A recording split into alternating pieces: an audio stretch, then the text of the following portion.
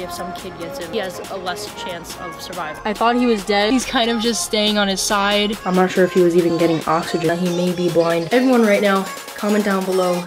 Good luck to Lucky.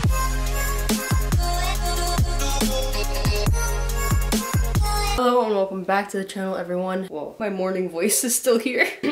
Hello and welcome back to the channel, everyone. So today's video is a little bit sad, but a little bit happy, I guess. Yesterday, I went to PetSmart because I was picking up a GLO BETTA tank because I'm going to be setting that up. As you guys know, that's the next video I was supposed to be posting. It will be the one after this, but I had to go pick up that stuff from a PetSmart that isn't my local one. I went there and this is what happened. All right, so I am currently in PetSmart. I was here to pick up a GLO BETTA tank that I'm setting up, and I come in here and I see that there's this one GLO male because I was trying to see, like, you know, how healthy they are here, and this one definitely has swim bladder and he's still very lively and everything. It's just that he has to stay at the top of the tank on his side.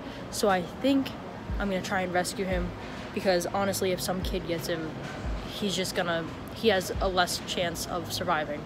Swim bladder can be treatable, but we'll talk about it when we get back. This is him right here. I don't know if you guys can see, he's kind of on his side. He's still alive, still swimming. His fins look all good. He just definitely has swim bladder.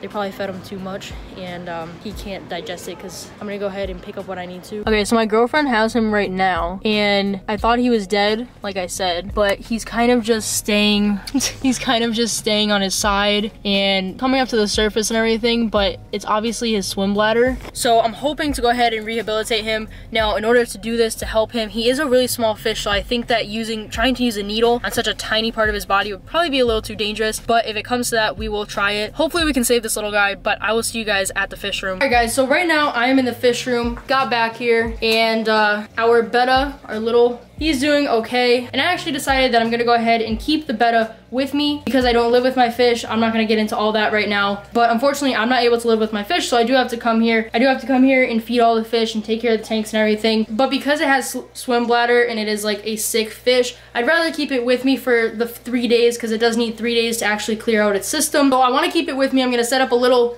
home for it in my bedroom at my house so I can go ahead and keep an eye on it 24/7 for the 3 days. If it doesn't get better for 3 days, then we're gonna go ahead and, you know, we may have to remove air with a needle or something. So yeah, I guess I'll see you guys at my house when I set up the little tank for this guy. So yeah, this right here is the Betta. As you can see, he's kind of like staying near the top. He keeps like kind of rolling over a little bit, and he has a hard time staying upright when he's swimming. I'm supposed to be getting a GLO BETTA anyway for the GLO BETTA tank. So if anything, if this one survives this whole swim bladder problem and is healthy and everything, I obviously am gonna keep it no matter what, but I'll keep it and put it into the GLO BETTA tank instead of buying a healthy one. Also, like I said in the other clips, swim bladder is so common and so many fish get it just from simply overfeeding them and some other things as well, but I'll get into that later. But yeah, it's the next morning and as you can see, he's still like staying near the top. He seems to be doing a little bit better. I'm not sure if he did go to the bathroom, but he has been doing a little bit better. I've been seeing him able to swim a little bit around the cup without like tipping over or anything. And he's still breathing, of course, so that's always a good thing. But yeah, let's go ahead and go to the store and get something else to put this little guy in. I don't want to put him in an actual tank. I need to be able to monitor him for the next few days until he gets better. I don't want to set up an entire tank because a fish with swim bladder, they need to be able to reach the surface as easy as possible. So they need shallow-ish water. Also, they don't need a huge volume of water because they're trying to get better. So it's kind of like a hospital tank. They don't need a filter, or I'm not going to put an air pump in mine just because he's staying at the surface and breathing. If he was staying at the bottom, I would put the air pump. But the thing is that those bubbles and everything are going to cause a current, and he's already weak as it is, so I don't want to stress him out even more and make it so he can't even swim. So yeah, let's go ahead and head to the store, find something to put this little guy in, and I have an idea for something else that I want to get at another store that I think will really help him because he's staying at the top. I don't know. Comment down below what you guys think it is. Lucky. I named him Lucky. I don't know if I already said that. Let's head to the store and get Lucky some stuff to make a little hospital tank for him to make him feel better. Let's go.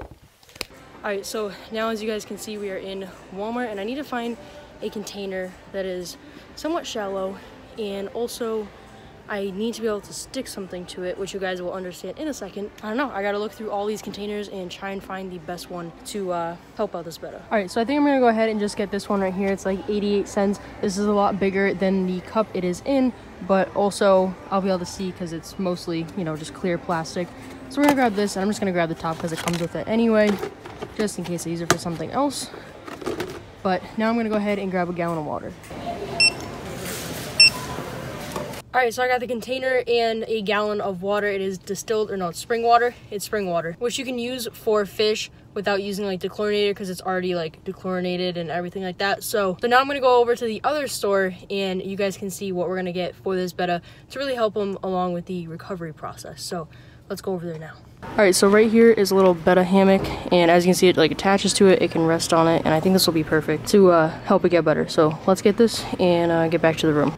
All right, so just got the leaf right here, as you guys saw, and the person that was checking me out was actually like really nice and everything, and I told her what was going on about like the betta and how it's having like swim bladder issues, because she was asking if, you know, bettas actually use it, and she wished me good luck. So his name is Lucky. She wished me good luck. It's just it's all good. All right, so I'm back in the room now, and we're gonna go ahead and set up the little hospital tank for Lucky. All right, so right here we have what I'm gonna use for the little hospital tank. Also gotta take off this sticker.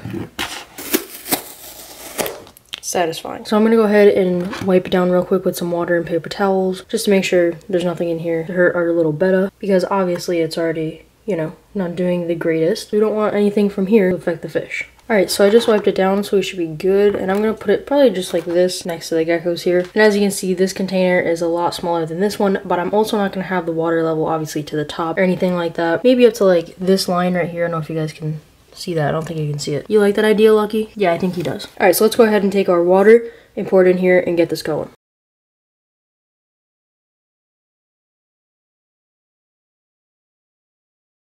All right, so as you can see, there's probably about 2.5 inches of water. The fish isn't very like tall, so this should be good. But let's go ahead and open up this, rinse it off, and attach it into here and see if we have to add more water. All right, so I guess we just take this and attach it into here. So I think I'm gonna stick it right back here. Gives them enough room to lay on top of it or go under it. One of the main reasons that I did get the little leaf is because he is staying at the top. Some fish with swim bladder will stay at the bottom. I figured it would be perfect for him to be able to lay on it and be right near the surface so that he can kind of take a break from swimming when he needs to. So as you guys can see, he's staying right at the top. He's kind of on his side, or he, you know, goes upright. But now what we need to do is go ahead and acclimate him to this water, because we obviously don't want anything to go wrong. We want everything to be as smooth as it can be. So let's go ahead and acclimate him. All right, so to acclimate him, I'm just gonna use this little bottle cap, get a little bit of water in, and just like really slowly, kind of like drip it, almost like a drip acclimation into here.